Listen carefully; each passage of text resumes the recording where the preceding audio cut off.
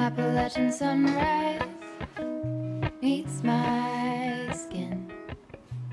Even with my eyes still closed, I can feel it coming in. Golden, golden, I'll follow only golden, golden, golden, golden things.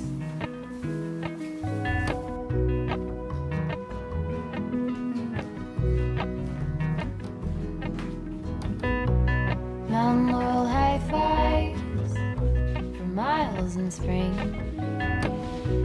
Rainbow trout and a hummingbird wing. Golden, I'll follow only golden. Golden, golden things. Gold hair, gold rings, gold leaves, gold anything, golden, I'll follow only golden, golden, golden things.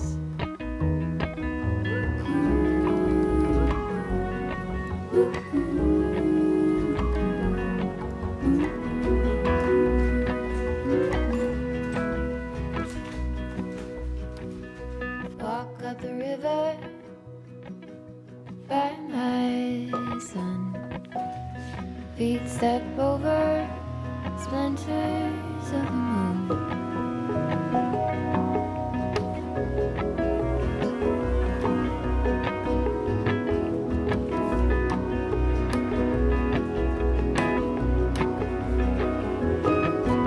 Golden, I'll follow only golden.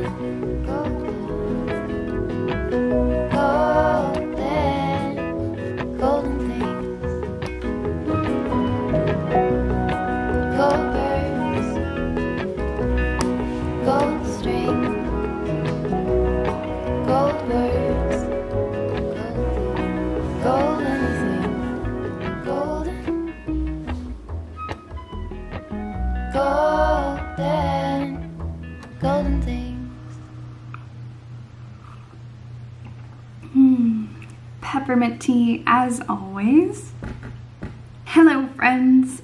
Oh, how I missed you so very much. I am so sorry to have been away for 2 weeks. I got really sick and I did not want to make a big deal out of it or cause unnecessary worry and be dramatic. So I just didn't say anything and I am all better now. I feel so much better and I'm so grateful for my health. I don't really know what was wrong with me or what I had, but a few Fridays ago, I woke up with a fever, and so I went to the doctor and they did all sorts of tests on me. I had blood taken for the first time, which was not the best, but yeah, they tested me for everything they could think of, like COVID, mono, strep, leukemia, like so many different things, and everything came back negative. So I was just told to rest, and my doctor called me every single day to keep an eye on me or just to check in and make sure that I was okay. And I drank copious amounts of tea. I listened to multiple audiobooks. I watched so many comforting movies like Parent Trap, both the Mary Poppins, You've Got Mail, Pride and Prejudice. Oh, all of it was so good. And then some of you sent me messages and commented saying that you hoped that I was okay and let me know that you were rewatching my old videos because you missed me. And even though I was feeling really terrible physically, your kind words made me feel so much better emotionally. They were so healing for my spirit. So thank you so very much. And thank you also for being here, for sticking around.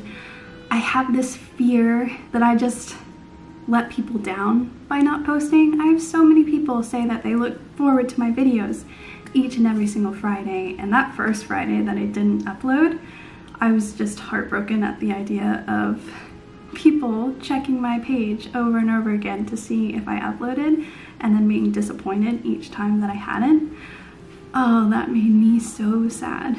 So yeah, I had a lot of fears associated with not posting regularly, and I think that it was really, really good for me, not only to just truly rest and get better, but to go through the experience of not posting. All of that aside, I am so happy to be back each and every time that I step away from filming. I miss it so much, and I'm just continually reassured that this is what I'm meant to do, this is what I love doing, and I'm so immensely grateful to have each and every single one of you. So thank you so much.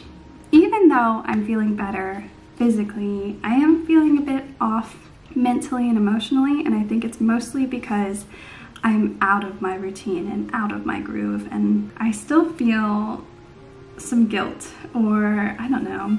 I don't feel like a failure. I haven't shown up, and I feel so behind on so many things, but I'm trying to see it as this being a fresh start rather than me catching up on everything that I missed. So I think that I need a day to just reset. I need to do my laundry. I need to get my computer all organized and my old footage sorted. I'd also love to do some fun things, like I'm taking an art class or an illustration course on Domestica, and I'm in the final phase, and the final phase is doing a self-portrait, and I'd love to do that today. I did some journaling and some reading this morning, and I took care of all my plants. They were definitely needing some water, so that feels good to have done. I also have some admin work, but I'm gonna tiptoe into it, or not tiptoe, just ease into it all. So today is going to be a self-care and light organization day focused on my space, because once my space is clean and in order, I feel so much better mentally and then emotionally. Just filming this video and doing my art class and reading some will help me to feel so much better. So friends, go ahead and make yourselves a hot cup of tea or coffee. Grab your favorite cozy blanket. It's finally getting cold in Portland.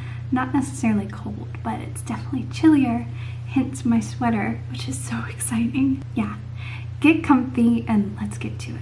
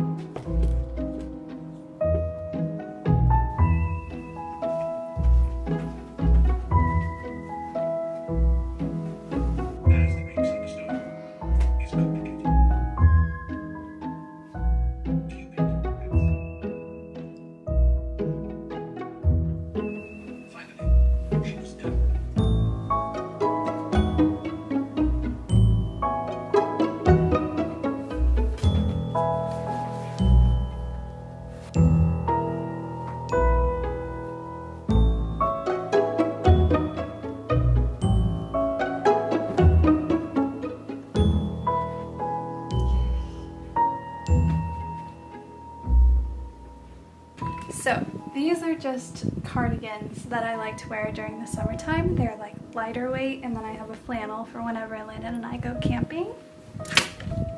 And then I have these dresses, lots of teals and blues, and then cream. And then this random jumpsuit that Landon got for me that I absolutely love.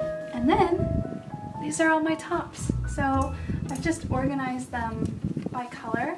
I have a few tank tops. This is my favorite shirt at the moment for summertime. I also love this one. I've worn it in quite a few videos. Lots of stripes. I really love stripes. Who doesn't? And then just t-shirts, because I wear lots of t-shirts in the summertime. And then the most exciting part are the items that I pulled down for the in-between time. So this is my all-time favorite sweater. It is by Olive. Then I just pulled out this yellow sweater because it's like sunshine. I have this striped turtleneck long sleeve sailor shirt. Do buttons mean that it's a sailor type thing? I don't know, but it makes me feel like an artist when I wear it. I also have my favorite fall sweater. It's nice and orange. Reminds me of Fantastic Mr. Fox, and is also a hand-me-down from my grandma. Then I have this striped shirt that makes me really happy. And then a fancy shirt that I haven't worn yet, but it's a blouse. So this color palette is amazing. Oh, look at that. So that feels amazing.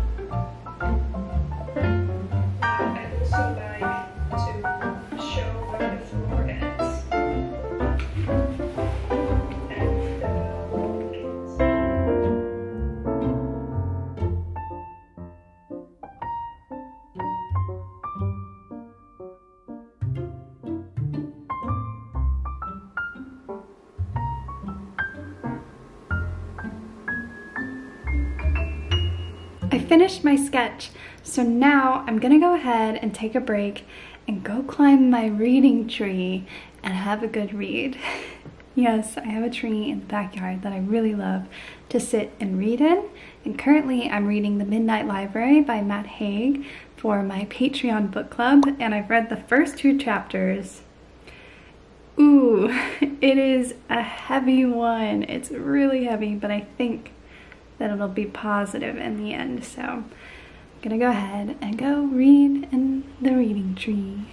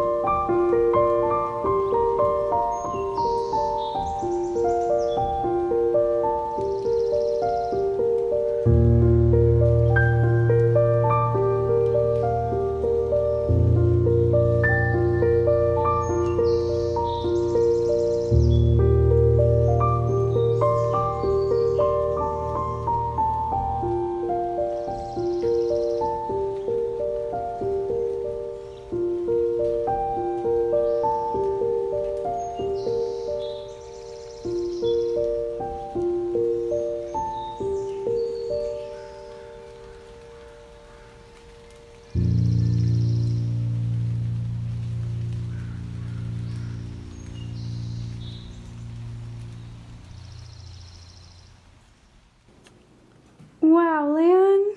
I made you some tea, Mel. It looks so good. Wow, look at that steam and the lemons on the side. Thank you so much, Lan. No problem. You made it from scratch, right? Scratch ginger tea. It's a secret recipe. You kind of just boil ginger. Very secret. Here you go. Thank you, kind sir. Cheers. Cheers. Oh, it smells so good.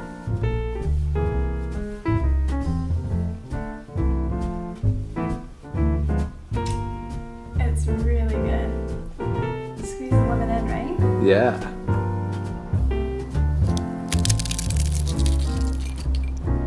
Ooh, so good, Lan.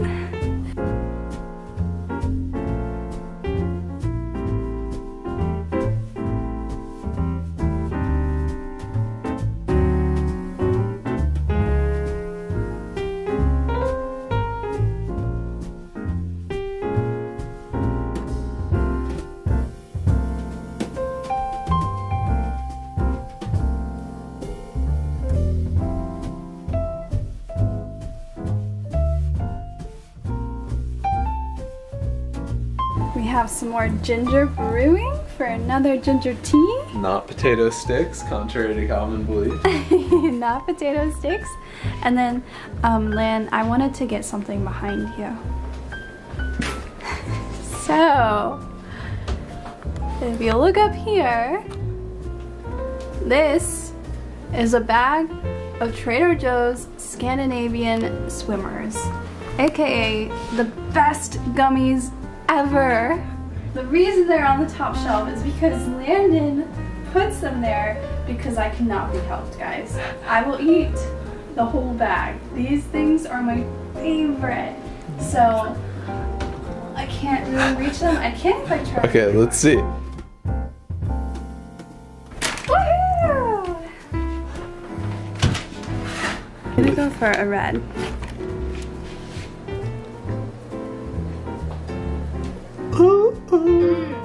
They are so good.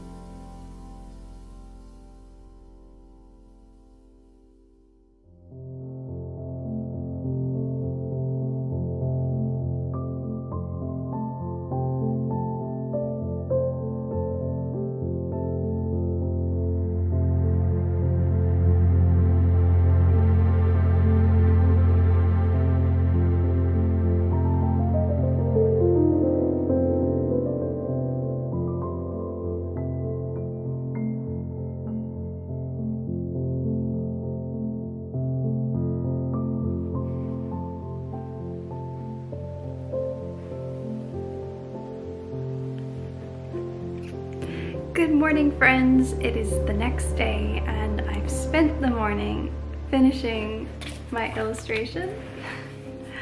Oh, I almost didn't want to show you guys, but I will. Can you see it? Is it in focus?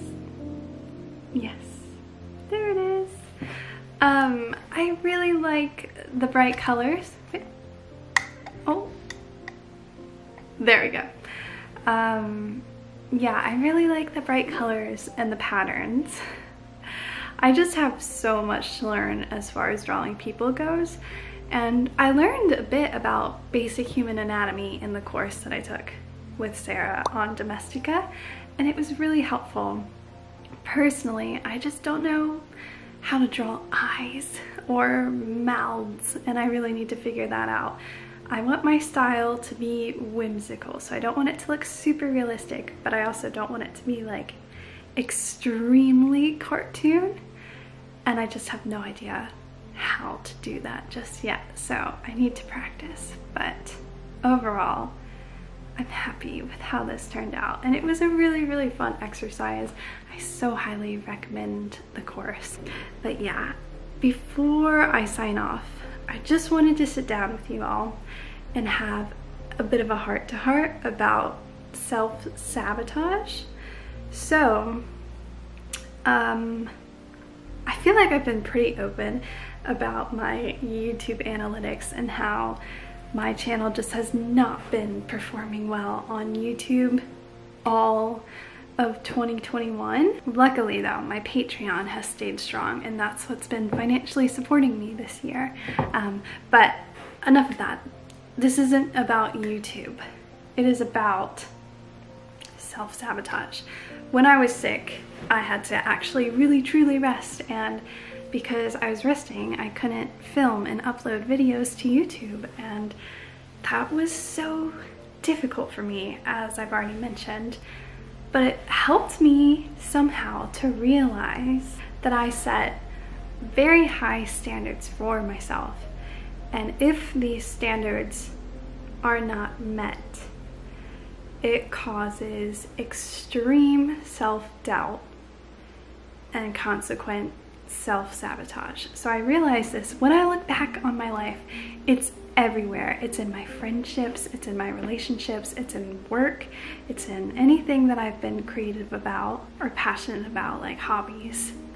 Literally everywhere. So with friendships, I had these two best friends in middle school and into high school. They were my best friends, and I've often said My biggest heartbreak was losing these two friends, and they didn't die or move away. They just stopped being my friends. What happened was really high school. At the start of high school, I lost my self-confidence. And because I didn't have any self-confidence, I became like a weird, awkward person. So in our friendship, I was weird and awkward, and I self-sabotaged in a way that just created distance from myself and these two friends. And eventually they stopped asking me to hang out, and they would hang out together, and yeah, they just stopped being my friends. This sounds so cheesy. It's really, really confusing to explain. Okay, but even with work, so historically, in my jobs, I start really confident and then somehow convince myself that I am not good enough, or that I am lesser than the people in positions above me.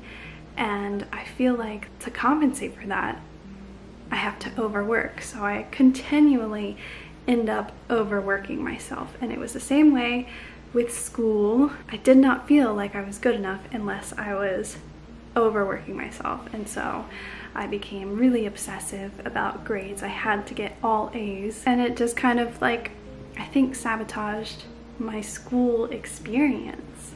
So I have no idea if this is relatable to any of you, but if you've ever been in the situation where you have these friends and then suddenly you just convince yourself that they're better than you, or that you're not good enough, or something happens to shake your confidence, and then it causes distance between you. Or if you find yourself overperforming at work, or if you found a hobby that you love but you're just not sure that you're good enough at it to share it with others, I want you to recognize this as nonsense. I hope that that's not too harsh, but what I mean is these types of thoughts could all just be a form of self-sabotage. Like, if past me had been aware of this self-sabotage pattern in my life, like maybe I could have stayed friends with my two best friends, or like recognized that I wasn't weird and I wasn't awkward, and I'm not weird and I'm not awkward. And I mentioned my YouTube analytics earlier because my bad analytics have made me lose confidence in myself, and it's made me doubt my own capacity as a YouTuber. It's made me doubt the quality of my videos. And if this doubt were to continue to grow, and if I were to continue to lose self-confidence, I don't think that I could show up and make videos. But I've recognized this pattern about myself, and just recognizing it for what it is, self-sabotage, I can learn to undo these beliefs about myself, or just recognizing the pattern, recognizing what's happening will help me to get through it now with YouTube and with the new friends that I've made since after lockdown and self-isolation. If I ever have to get like a 9-to-5 job again, I'll know not to overwork to show my self-worth. Instead, I hope to recognize my own worth from the beginning, and to know that I am enough and that I do not have to exhaust myself to be worthy. And these are all the things that I want to say to you. It always comes back to, you deserve to enjoy your life. You are more than enough, and you are absolutely worthy of your own time. So if you're feeling bad about yourself, or blaming yourself for things that aren't really your fault, whether it be a toxic work environment, or just bad friends, or nonsensical algorithms, I just want to give you a hug and to let you know that you are absolutely amazing and deserve the absolute best in life, whatever your life circumstances are. I know it's really, really easy for me to say that sitting where I'm sitting, living the life that I'm living, but I just want you to know that you are worth the best. And if anyone or thing tries to make you feel otherwise, get rid of them. Let them know that you know better. They shouldn't be in your life. And if it's your own self causing this sort of doubt and fear, at least we've recognized it and can try and get better about it. You are incredible, okay? I don't know.